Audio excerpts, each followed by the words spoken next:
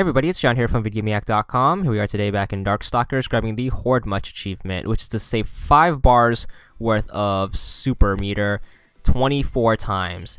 And the best way to do this is to have the game set to Night Warriors. You want to go into your settings, go into the game options, and turn the timer level all the way up. This will make sure that the game is in infinite, and we can do this in one game.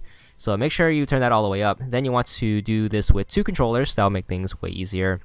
Do it in multiplayer, go into local match, and we are going to use a second controller, and that makes things a hell of a lot easier. You want to pick Morgan because she has the easiest special to do consistently for this achievement. Pick anybody for your second player, and handicap doesn't matter. Once the game starts, you want to make sure that both characters are as far away from each other as possible, so just pick up your second controller, back them up into the corner. Then you want to start spamming Soul Fist, which is pretty much a Hadouken. If you don't know how to do that, it's down, forward, punch. So a quarter circle, forward, punch. And you want to keep doing that. And every time you do that, you build up your meter, which is located right below your health bar. And you want to keep building that up until it says a 5 next to your meter. So where it says special, it will start counting up every time you fill one. So right when we fill one, we should get 1. You want to do that until it says 5. That will give you 1 count towards the achievement, and you need to do that 24 times.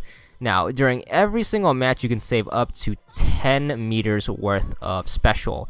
Once you do that, you can't fill up anymore. So then what you want to do is you want to start burning your meter, and to do that, you need to do a special move. Now, Morgan's special move is a half circle back and then kick. So to do that, you need to do forward, down, back, and then kick, which is the B button if you play on Xbox. Circle, I believe, if you're on PS3. And after you do that, once you get it lowered to 5 again, you just want to keep throwing Soul Fist. Once again, just like a Hadouken, quarter circle, forward, punch. And you want to build that till 10. Once you've built it up all the way, just start doing the half circle kick move and burn it down to 5.